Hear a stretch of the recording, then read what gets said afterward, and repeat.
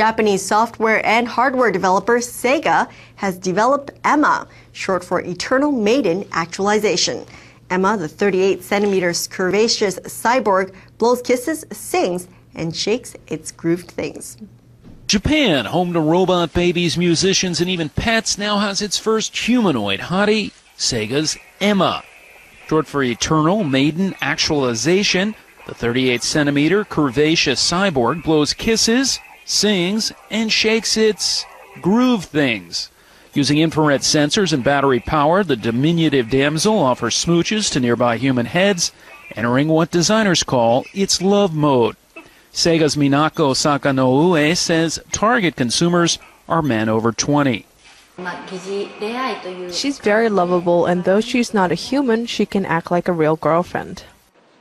Japan, home to almost half the world's 800,000 industrial robots, envisions a 10 billion AI market within a decade. Emma, who also hands out business cards, will strut her way to Japanese store shelves by September for about $175, and Sega hopes to sell 10,000 of the adult-oriented androids within a year.